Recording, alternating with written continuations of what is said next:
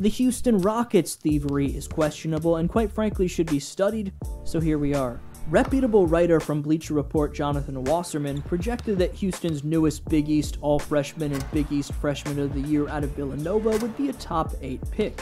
Michael Scotto of HoopsHype.com projected that he'd be a top 5 pick. Cam Whitmore was the FIBA Under-18 America's Championship MVP in 2022. That year also saw the perimeter-savvy athletic phenom become a McDonald's All-American, as well as both qualify for the Jordan Brand Classic and Nike Hoop Summit.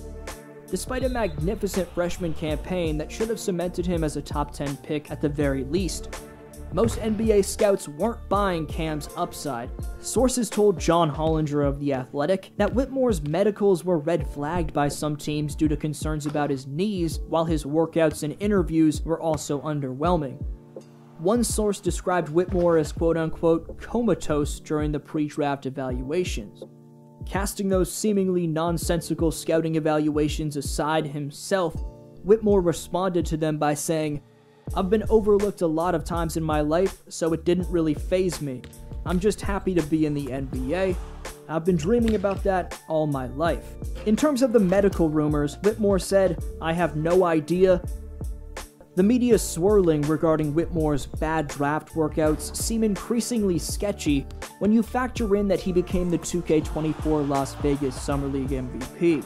You'll see what made GMs pass on this man, the reason that may have been a monumentally bad call for some of them, and see a hybrid player comparison for the versatile beast putting Odenton, Maryland on the map in Cam Whitmore.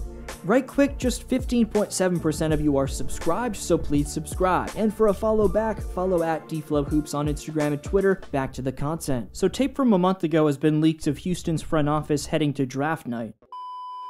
Gentlemen, it is time to make something of ourselves. Get your horses ready. We have a train to rob.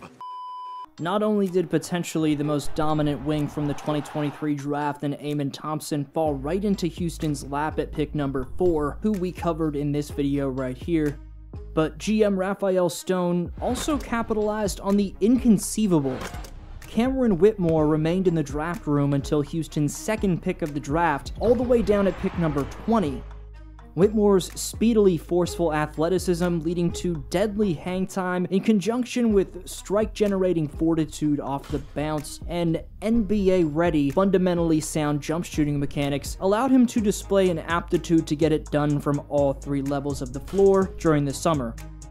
You'll see how he displayed said special upside, then you'll find out the odd reason for why he was passed up on 19 times. Cam was named Summer League MVP for leading the Rockets into the tournament finals, despite the team's initial top player, Amen, getting shut down after 1 game.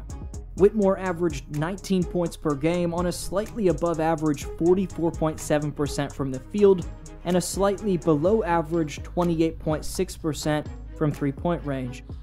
Like his deep range shot, Cam's 62.5% stroke from the foul line needs to be better as well. His 105.9 defensive rating equated to what would have been the best in the 2023 postseason, just ahead of Dennis Schroeder. He racked up 15 steals over 6 Summer League outings, a 2.5 per game average. Going back to his 3-point range and charity stripe efficiency though, he shot 34.3% from 3 and 70.3% from the foul line at Villanova.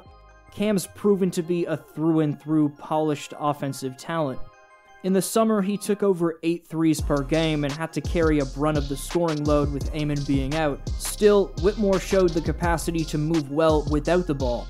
Even on plays like this one, where his point guard over-dribbles, he nicely times up an evasive backdoor cut at the back end of the 24.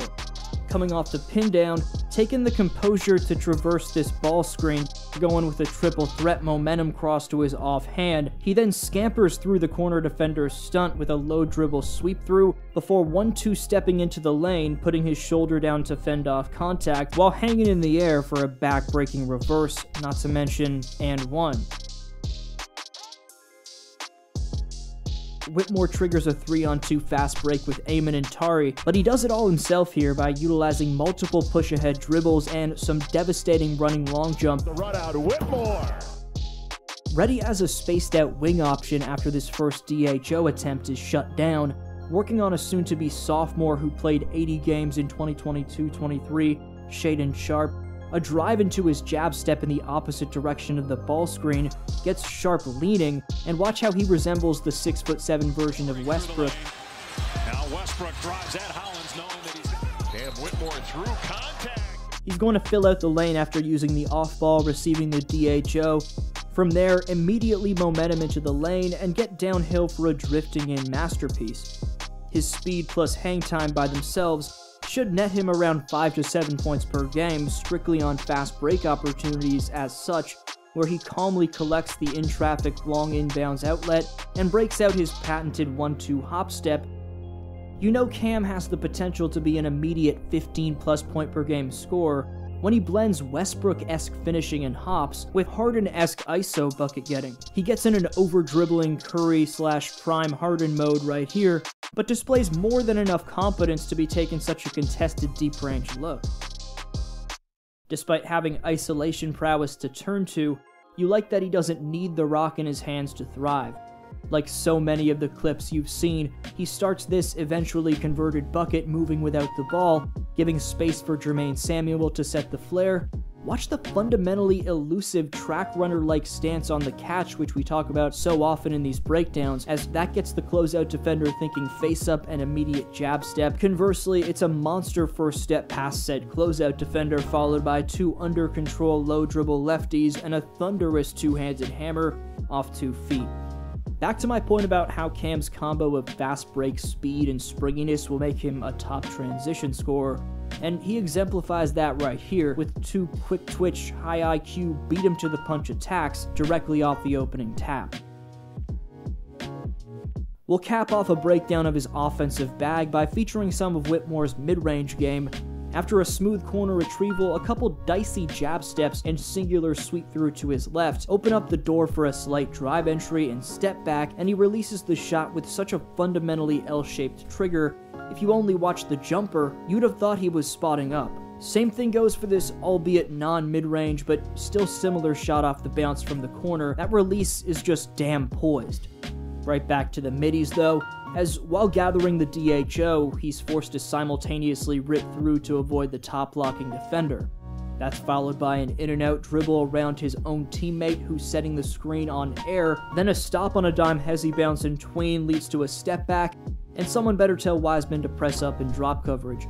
On the topic of defense, watch the yielding footwork to jump forward once with his lead foot, using it to gain leverage for a second 2-step jump, allowing Cam to get back in the vicinity to spring up for a monster chase down.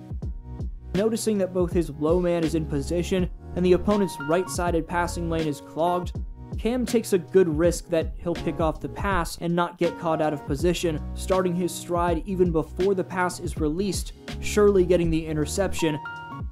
He again notices all other passing outlets are clogged and shows off elite defensive awareness by doing the same thing, blitzing the passing lane and getting a bucket out of it. In terms of why so many teams passed on Cam Whitmore, what's interesting is how they passed on him for attitude issues which were unclear. Aforementioned report stated quote-unquote concerns about his knees, but the only setback Whitmore suffered at the collegiate level was a broken thumb in the preseason. In addition to the reports mentioned earlier, concerns about Cam's shooting and intensity arose during his individual team workouts leading up to the draft. My question is, are these draft experts getting overzealous by valuing these workouts too much? Instead of looking at a much wider sample size and intensified environment, for example the confines of an entire college season. The more draft steals there are, which there seems to be more of annually, the more draft scouts get exposed. It may be time for some front offices to make some changes in their respective scouting departments. I digress. This offseason, Houston's proceeded to sign 2 champions in Fred VanVleet and Jeff Green, in addition to a former rotation player on a Western Conference contender in Dylan Brooks. Prior to that, with the youthfully expeditious talent whom they drafted on the wing being point forward Amen Thompson and the aforementioned Cam Whitmore. On top of that, Houston's developing core of Jalen Green, Alperen Şengün, Jabari Smith Jr., the latter of whom in Smith Jr., like Amen Thompson, was also broken down in a separate video, are all on track to take massive steps forward in terms of their 23-24 production value. Where will H-Town finish in the West this upcoming season in your opinion though? I want to know your take down below in the comments section. This was your boy D Flow, and I'll see you next video.